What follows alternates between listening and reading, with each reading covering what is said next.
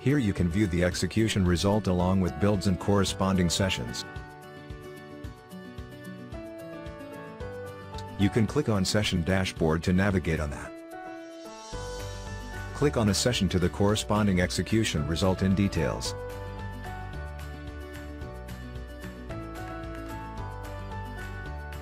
You can view the execution result of all the steps. You can view step details, message, debug info, function call, function result, step log, attachment and remarks.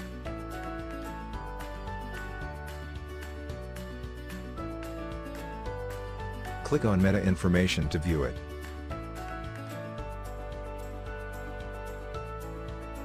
Click on Tag to view tags.